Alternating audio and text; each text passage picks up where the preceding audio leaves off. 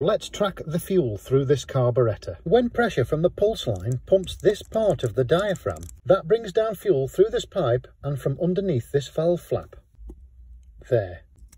It then spills over into this hole here. That's this hole. And then it comes out into this reservoir. And when the diaphragm goes down, it pushes the fuel out this way. It can't come back this way because if it did, it would be stopped by this one-way valve flap.